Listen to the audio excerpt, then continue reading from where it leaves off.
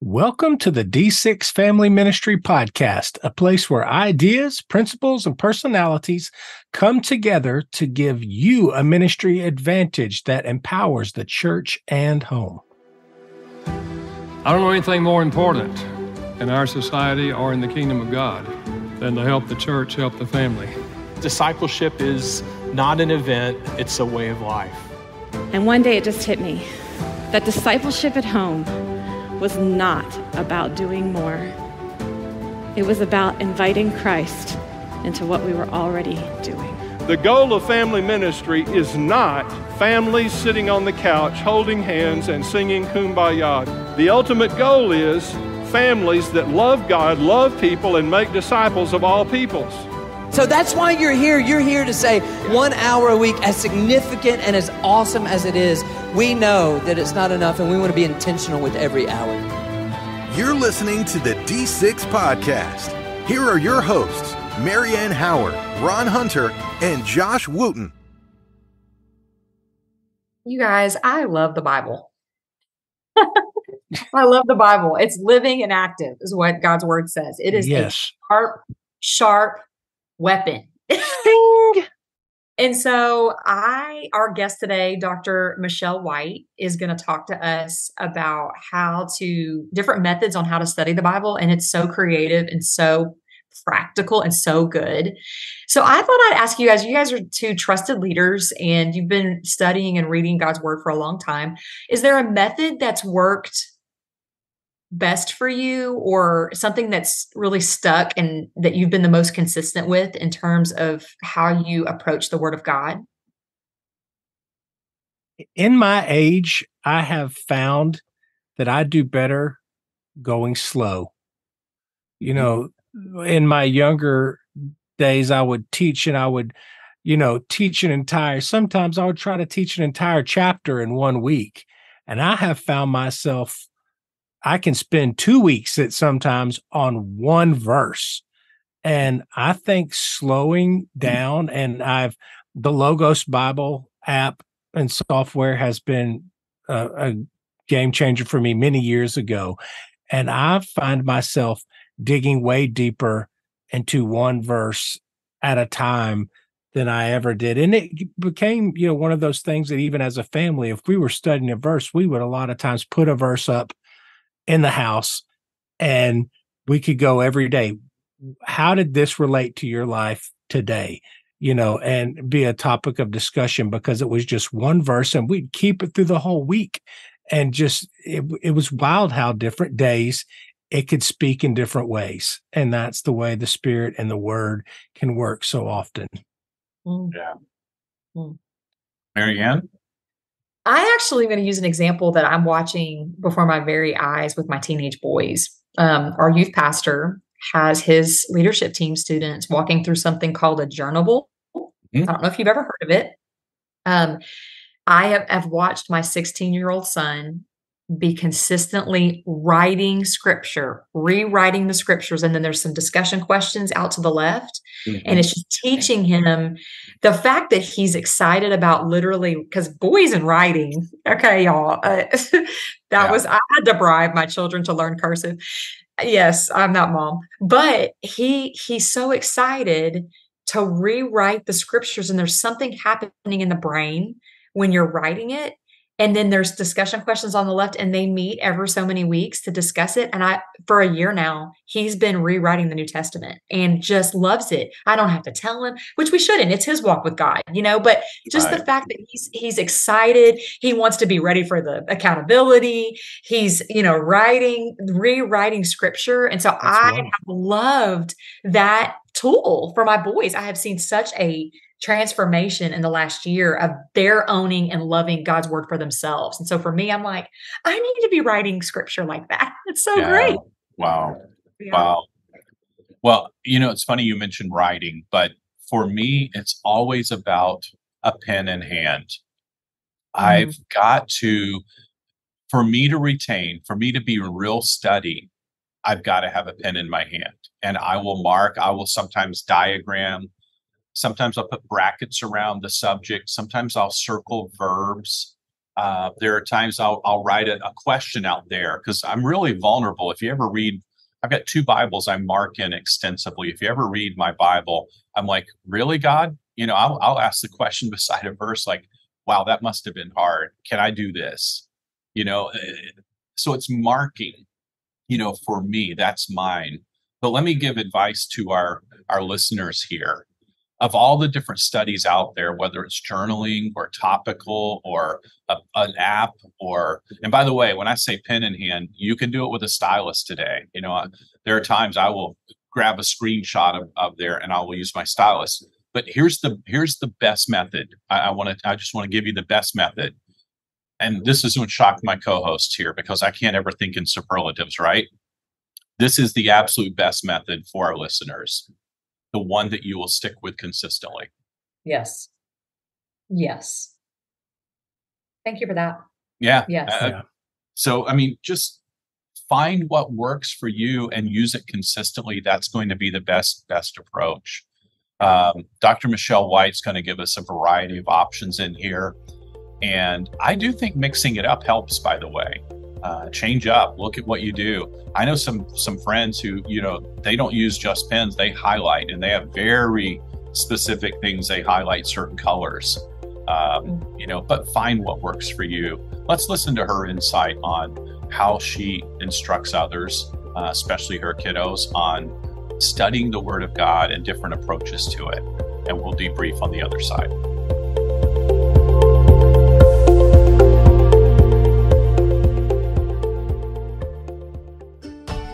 Did you know that because of D6 Heroes, Randall House and D6 Family are able to equip families far and wide in the area of generational discipleship?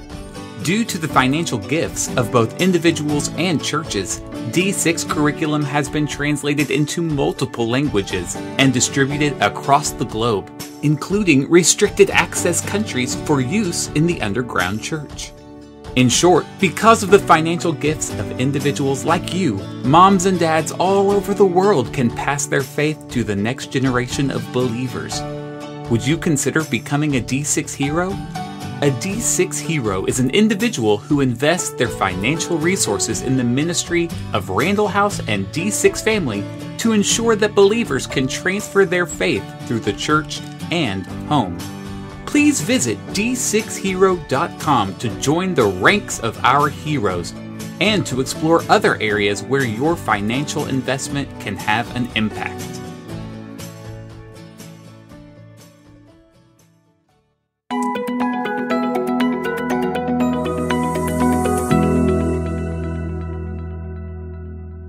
We're live from Orlando, Florida at the D6 conference, and I am joined by Dr. Michele White. Dr. White is a Christ-focused wife, parent, grandparent, licensed counselor, licensed psychologist, speaker, and best-selling author.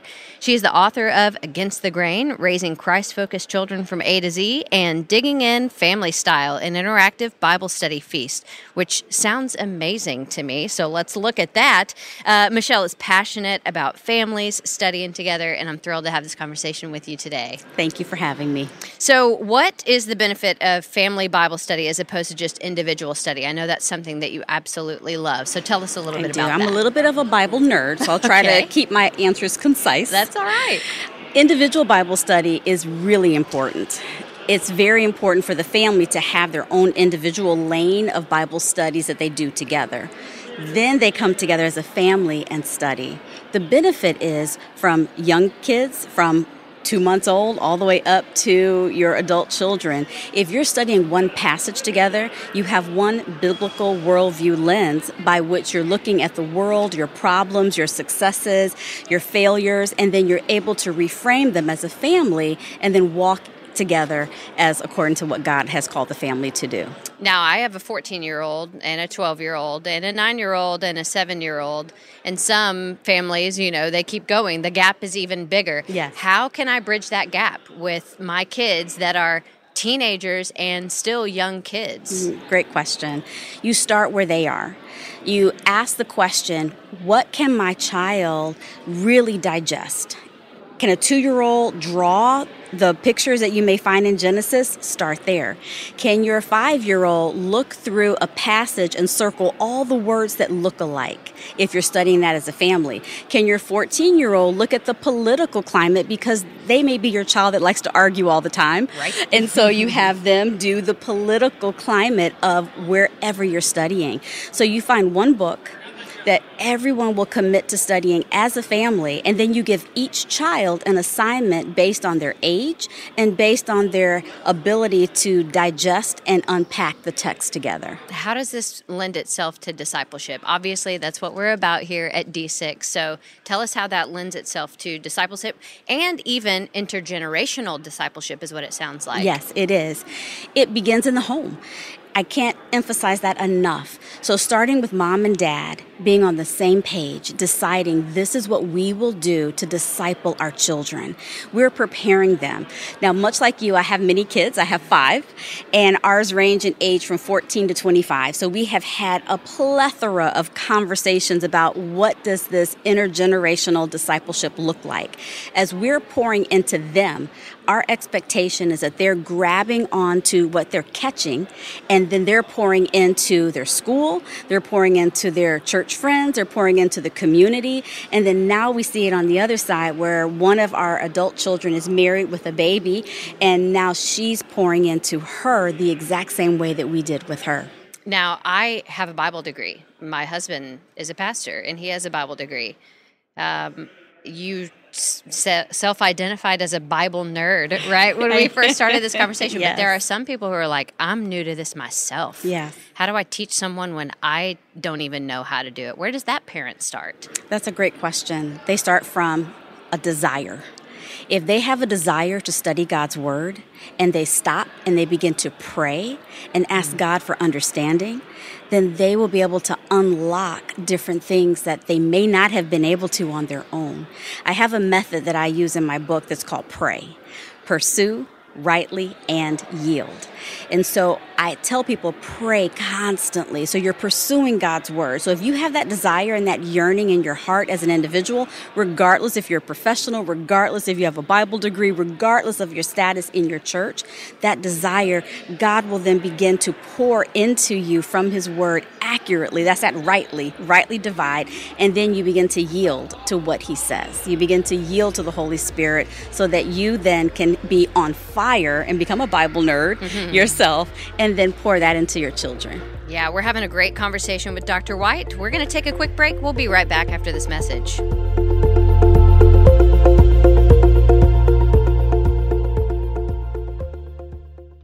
Introducing D6 Everyday Foundations, strengthening the building blocks of faith. We are thrilled to announce the launch of D6 Everyday Foundations, a groundbreaking curriculum designed to empower churches and families in their journey of faith. This innovative program aims to align the church and home, fostering a strong foundation and unshakable confidence in God's Word. D6 Everyday Foundations boasts a comprehensive 3-year scope, focusing on major themes and characters from the Bible while also addressing pertinent cultural issues. With this curriculum, we aim to equip individuals of all ages to stand firm in their faith and navigate the challenges of our ever-changing world. At the heart of D6 Everyday Foundations is a church and home partnership, recognizing the vital role both play in nurturing and cultivating a vibrant faith. Through this collaboration, families will be empowered to prioritize and emphasize God's Word in their daily lives. Together, let's lay the foundation for a generation grounded in truth and empowered to impact the world around them. Let's hold the building blocks of faith firmly in place. To order D6 Everyday Foundations and embark on this exciting journey of faith, visit d6family.com today.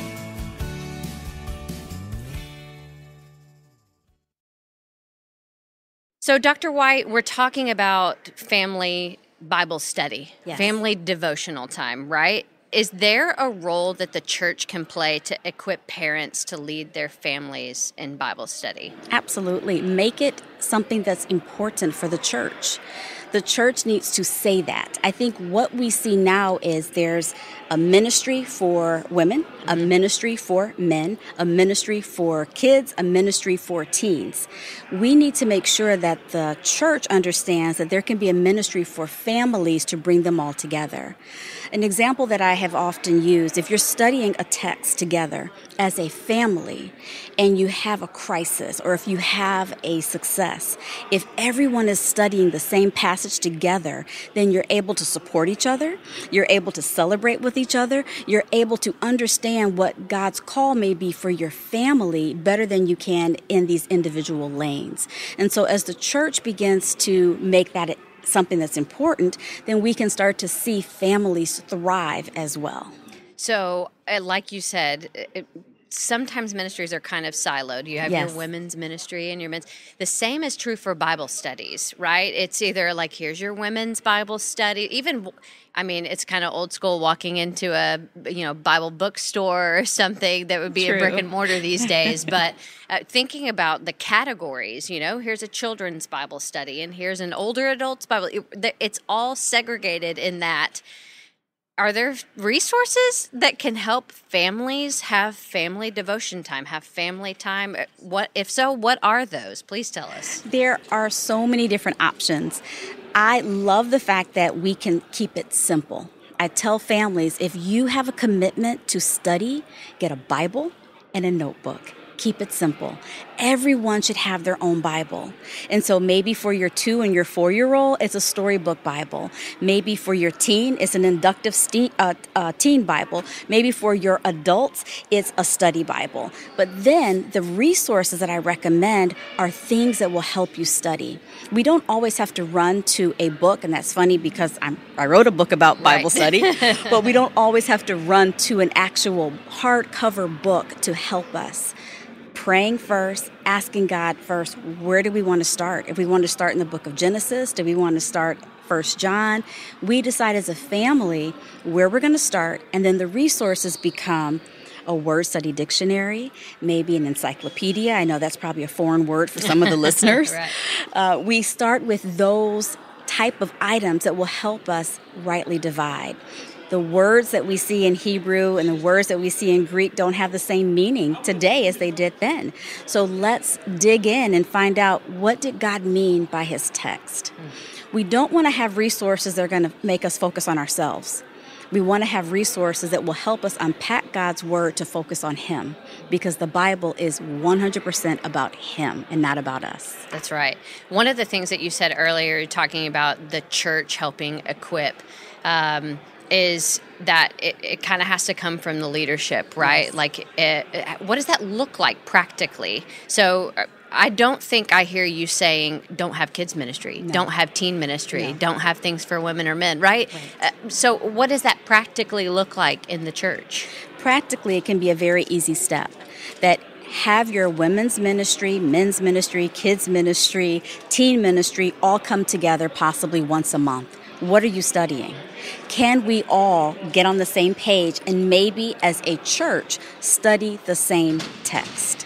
What does family ministry look like in our church? How do we value it? And not just by word, but in deed. What are we doing? What's the applicable steps we're taking to show that?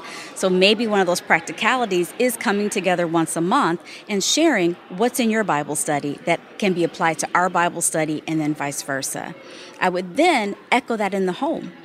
If we have these different silos, as you referenced, then maybe once a week, mom, dad, teen, elementary, middle school are sitting down and talking about what have we studied in our individual studies that we can use as a family this week to pray about, to minister to others about, and to focus on. Yeah, that's really good. And for those of you who are listening who use the D6 curriculum, that is a really easy way. All of the resources that they have, nursery all the way up to older adults, everyone studying the same passage. That's a great way to utilize that curriculum and those resources.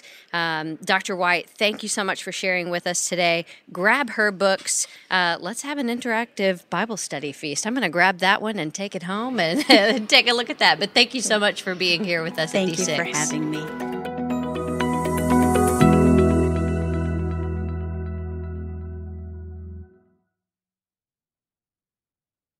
All right. Which method of hers did you think, wow, I hadn't really thought about it, or maybe I've thought about it and I had thought about it for a while? Which method jumped out at you that was kind of different? I loved her acronym. Oh, sorry. Pursue rightly and yield. That like you said earlier, whatever works and you can do consistently. But I love that little acronym that she used. My brain works well with those, keeping it simple. Yeah, I loved her statement. Start from a desire for God's word. Start from a desire. And I think when I hear any podcast or message about, getting into God's word and reading God's word and figuring out what works for you, I think the thing that we always have to have in front of our eyes and our hearts is that the reason why we have God's words is not transactional, it's relational. And so we have God's word for for God to relate to us. And so we have to be really careful not to make it about a checklist and not to make it transactional, but that we're making it relational. I think I always have to have that in front of me when I listen to any kind of, here's this tactic and that tactic and this tactic. And I can be very checklist oriented. And I always have to remember that God gave me his word relationally because he loves me and he wants me to know him. And the way we know God is through his word, and it's about relationship, not about transaction. Yeah. I love that. The thing that I think that stands out to me on this is kind of what you guys were hinting at. Pick something that appeals to you.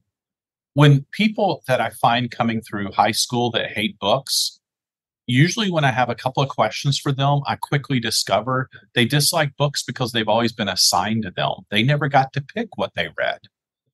If you're going to begin the study of God's word, pick what interests you. And there's some places I would suggest you to avoid. Leviticus, Numbers, Revelation.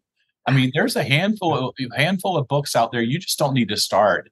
And if you don't know where to start, get with, like your student minister, your children's minister, your lead pastor, and say, hey, where do you suggest? I promise they'll have some good insight for you, and let them take you to either the book of James or the book of John or Proverbs, depending on how you want to go at this. But there's some fun places to start that will give you some great wins right off the bat.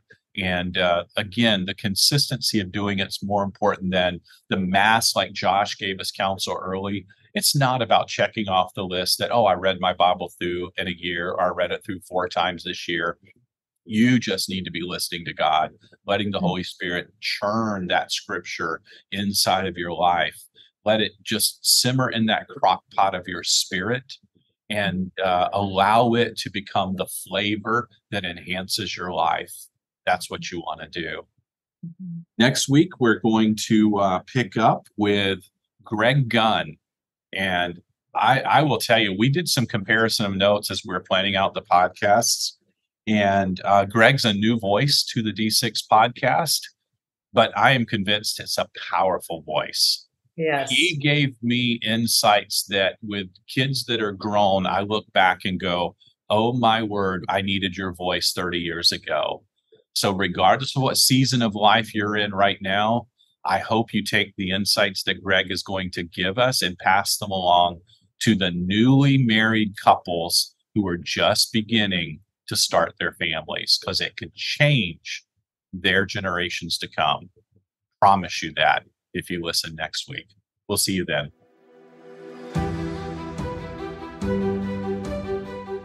You've been listening to the D6 Podcast. You can learn more about D6 at d6family.com.